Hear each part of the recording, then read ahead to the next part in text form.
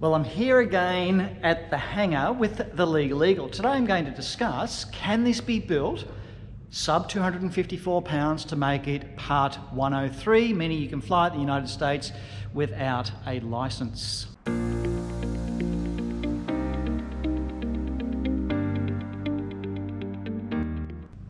Okay, Part 103. It's been a big discussion on a lot of the forums whether this can in fact be made to be under the 254 pound limit.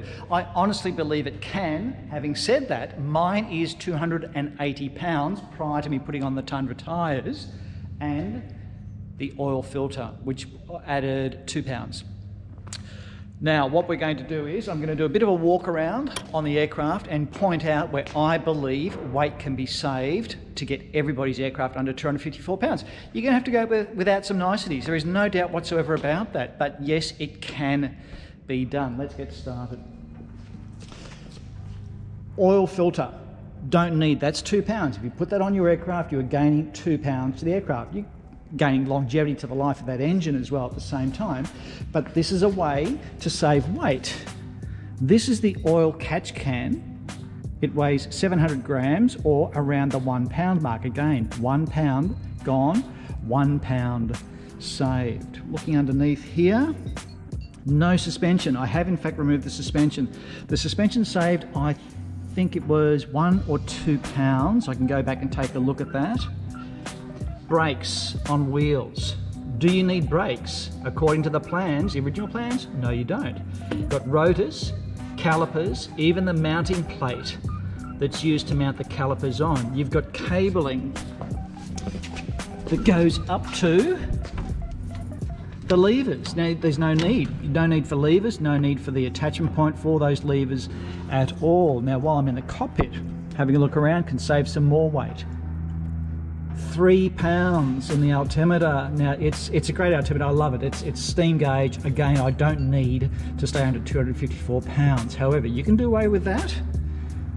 Engine instruments, don't need, not essential, not essential. Yes, we'd like to have them, but they are not essential if you want to get under the 254 pounds. Slip, airspeed indicator, you can do away with that.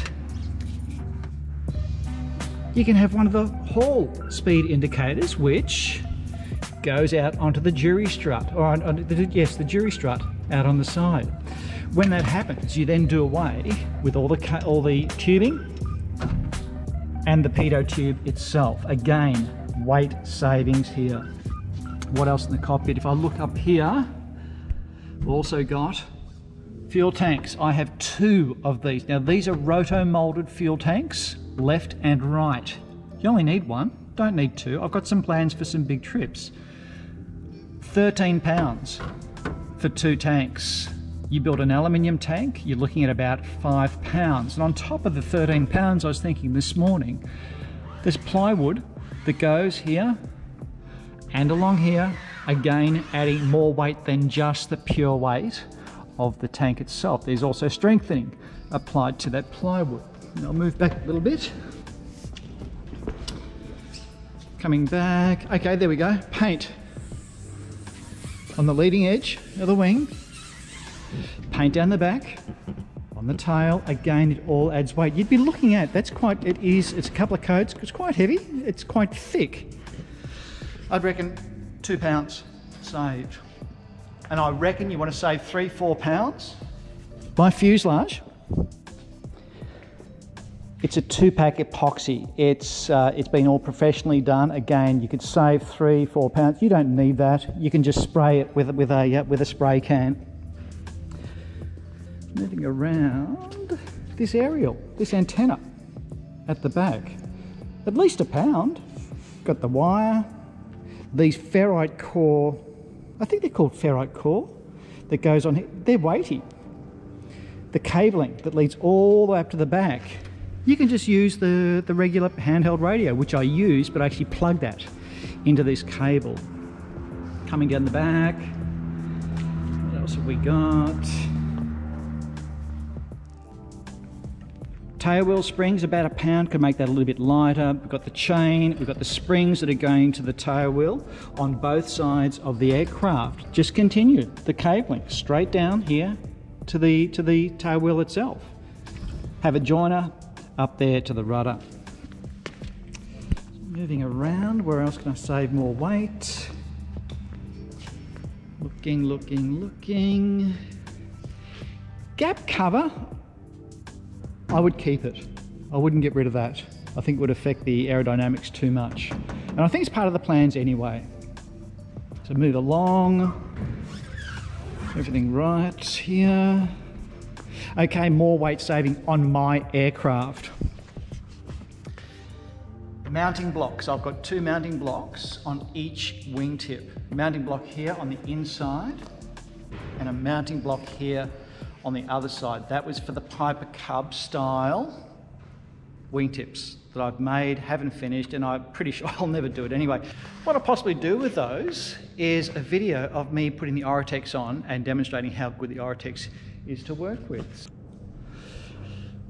What we have is an aircraft that I honestly believe can be built very, very light, certainly sub 254. Like I said, just do away with some of the niceties, things that you don't honestly need to fly. Then you can fly this without a license. Now, having said that, I would never advocate flying this or any other aircraft without some kind of training. It's not for beginners. Flying is not a beginner type sport. You can't just hop in, throttle up, and away you go. Please get some training. You may be able to fly without a license in the US. We can't do it here in Australia. If it flies, it's licensed, and you've got to be able to prove that you can in fact fly it. So there you have it, that's my opinion. Yes, you can build this under 254 pounds. You either choose to build it under 254 pounds or you choose to not build it under 254 pounds. Now you can also choose to like, share and subscribe to the channel. I encourage people to do all 3. I'm having a good time, and while we're talking about having a good time, just remember, you want to keep building, you want to keep flying, keep smiling. Catch you soon guys, bye. I'll do a tally up, and I'll start again. Do you need a license? While you're out there, just remember, nobody likes to be told that their baby is fat. You tell me my baby's fat, we're stepping outside, we're going to have words.